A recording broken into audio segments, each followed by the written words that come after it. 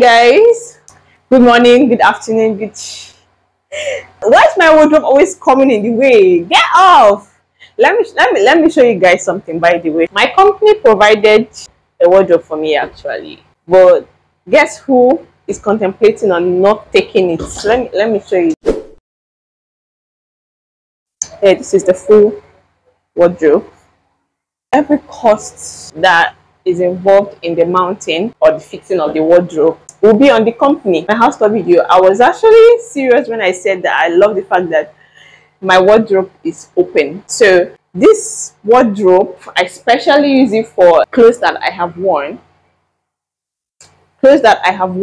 but are not yet stinking enough to be washed. Right. Do me a favor, please. Get out of here. Basically, clothes that need some breeze to just touch it. That's what I put here.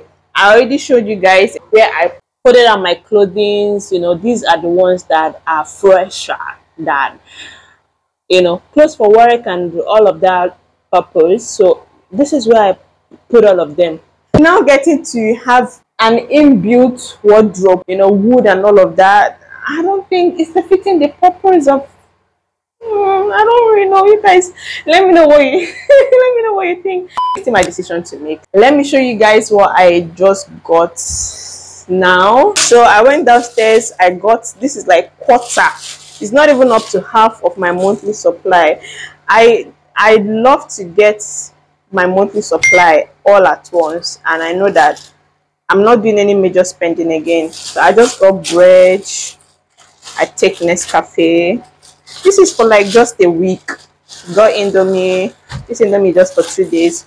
Some eggs, and of course my custard, and some sachet tomato. I want to make jollof rice later. So the reason why I didn't get everything at once is because the cost of fuel has gone up. Food and other prices have followed it. Guys, things are too expensive inside this estate, so I'm going to leave it till next tomorrow. Something very important is going to be taking me out of my estate. My friend Oyinechi, if you're watching the video, shout out to you, is coming into Lagos, and I'm going to be meeting up with her. So I'm going to use that opportunity to, fingers crossed, get all of my monthly food supply.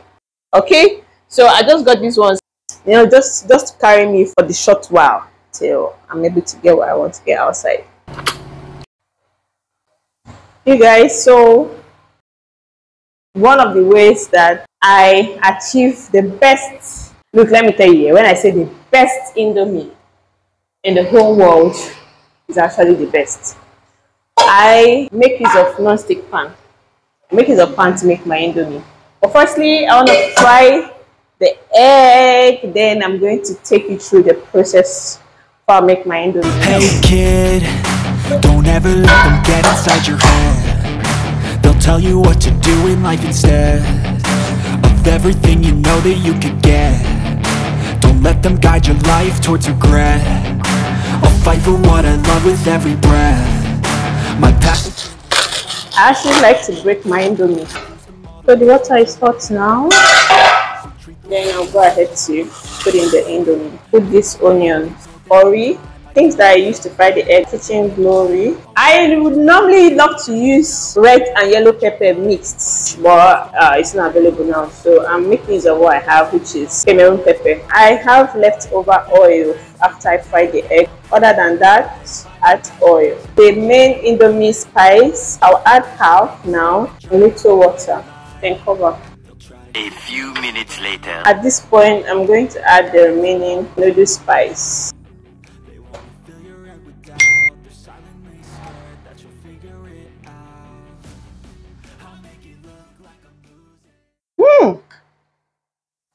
Guys, this is too good.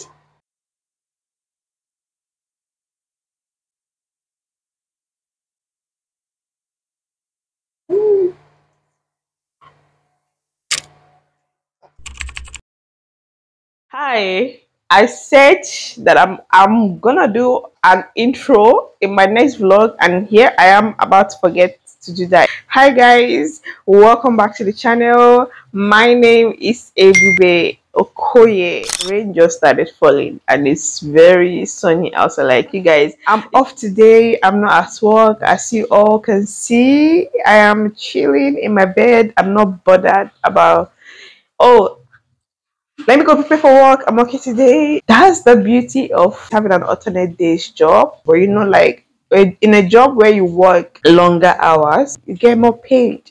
So I rather work longer hours today that I'm at work, so long as I have the next day off. And one of the things that I've realized about having an alternate days is time flies more other than when you have to go to work every day. For me now, working alternate days, that means in a month, I'm working 15 days or 16 days, depending on the length of the month. So, and then I don't really know how it makes the month run fast, but it just does that, and I really love it. So, I want to share something with you guys. This is something that has really affected me a lot, you know, and I hear people talk about it quite a number of times. So what am I talking about? I am quite an overthinker, living in regret, wallowing in the past, no matter how far back the past is. Regret and beating yourself up, I found and I've realized that it's really not worth it. And the most annoying part of it is that you cannot change it. You cannot redo what has been done. You cannot do anything about what has happened in the past, because it's one thing that I've tried so hard to practice, and I see myself practicing now, and the piece is unmatched. Whenever I start, you know, having those regrets and I start overthinking and all of that, I actually give myself time, okay, process it, process the emotions. What should you have done differently? All of that lessons you're learning. But then the next thing that I do is I try to shake it off. Like, come on, it's happened. There's nothing really I can do. Better days are ahead. There will always be a second chance for redemption. There will always be a chance for a do-over, right? So for things that you cannot change, come on, please don't wallow in regrets. And you can see yourself, even for days, you're still living in that thought of, oh, I should have done things differently. I should have. Oh, it doesn't change nothing. Just shake it off. Cut yourself some slack. You're a human being. You can't always get it all perfect. So learn the lesson, move on, and hope for better days to apply the lesson that you've learned. So yeah, this has actually helped me to be, you know, to practice peace. You know, you're much at peace. Okay, so let me tell you something else that the another practical step is that I just say a brief prayer. I rebuke that causes a spirit. You see, your imagination, your thought process, they are all spiritual. And it's either you're manifesting the spirit of God, which the way you think and imagine things will be way different from any other spirit. God has not given us a spirit that will make us to be anxious or to worry. But He said, Philippians 4:6, but in all things through prayer and supplication, let your requests be made known unto God. A request for God to help you to deal with emotions. Okay, so back to what I was saying, one of the ways that I deal with that is that I just say a prayer and I rebuke that spirit of worry and anxiety. Because let me give you an instance. So one very good day, I came back from work after a long shift, and I didn't feel so good about that day because, you know, the day was quite slow.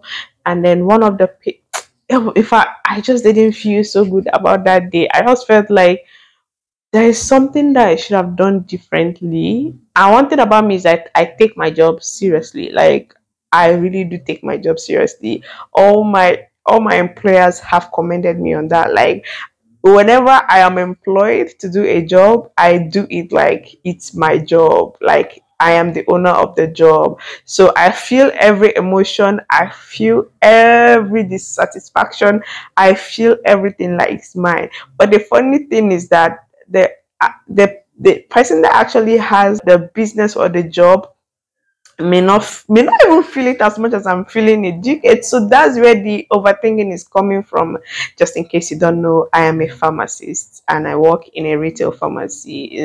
I suggest you go check out most of my videos. At least you have a glimpse of my journey. Check them in the description box. Okay, so yeah, so that particular day, after a long shift at work, I came back to my residence and I was really trying to shake up the emotions, talking to myself, you know what, better days are ahead, it's fine, just don't worry about this. There will always be more days for a do-over, more days, for something better. A second will pass and I feel all right. The next second, and it was so bad that I slept and I woke up in the middle of the night and my heart was racing, and it was as if that voice that was speaking in my head, oh, I'm so dissatisfied, heightened. Like, sometimes you feel that you're actually thinking about something, whereas it's a voice that is speaking into your head.